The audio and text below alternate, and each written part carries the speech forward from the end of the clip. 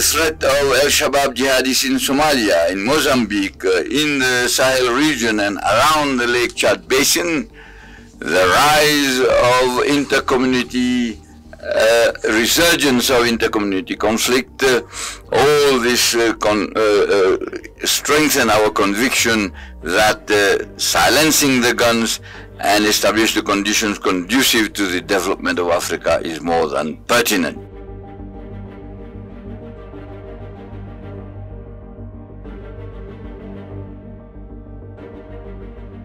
Compared to 2005, when there were only 6 countries in active conflict on the continent and 7 armed conflicts, 15 years later and 10 years after this union, you declared the need to silence the guns.